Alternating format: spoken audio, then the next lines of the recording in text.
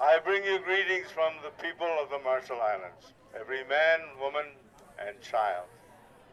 We are the very close friends of the United States in the Pacific. We have been your allies in the Pacific since World War II.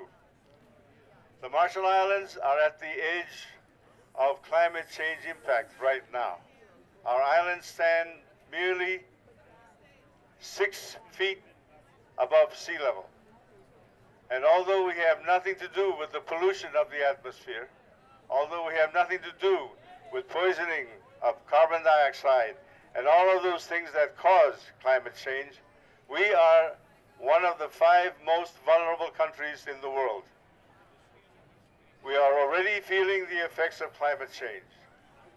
We have high tides, we have droughts, we have people being displaced from their homelands because of the rising seas.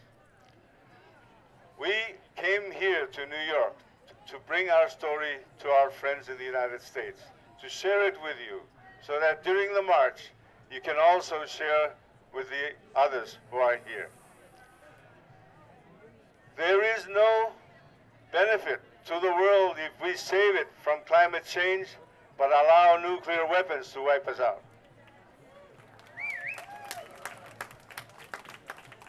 So we cannot separate one from the other.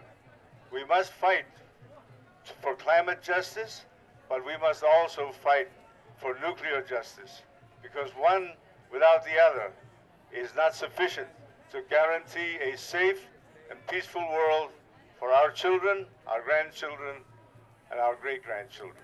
Thank you very much. Thank you, Tony Brum, Prime Minister of the Marshall Islands.